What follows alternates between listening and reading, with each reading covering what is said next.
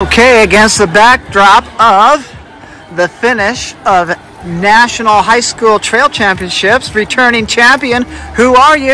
Ella Hagan. And where are you from? Summit High School.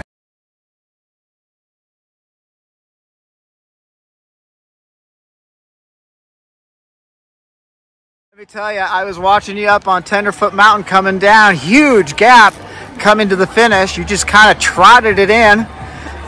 You must have felt good out there today. Felt strong for sure, you know. Been training for the trails, been training to get that strength in before cross season. The climb felt really good. It's definitely warm out there, so that was a different challenge, different mental battle. But and where did you manufacture that gap?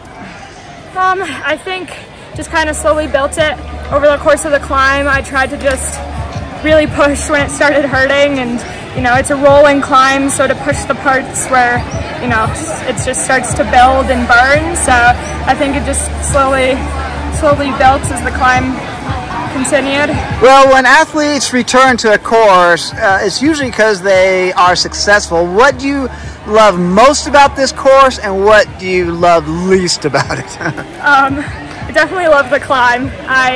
Yeah, it's fun. It's a challenge. It's a real runnable grade, isn't it? Oh yeah, it's amazing. Like you can really push, and you can just kind of roll, try and just fly up it. So love that climb. The worst part? Yeah, well, not really the worst, but what do you like? What do you visualize? Like, oh, okay, I got to make sure I got my head screwed on right for here. Probably just staying strong on the downhill, especially the very beginning of the downhill when you've just crested the hill and you know everything's burning. You just gotta let it rip and keep flying, open up the legs, and remind yourself to stay strong. Solid input. Okay, and you are gonna defend high school Nordic championship? Yeah, I'll hit the Nordic trails again this winter. It's amazing cross training, and I think it helps me become a stronger runner as well. So you really feel like Nordic really translates well into mountain running? I do. I think they're perfect for each other. I think they build strength so well, and they're fun. Okay, you know? Now you are a senior, but you can run this again next summer. Are you going to be here?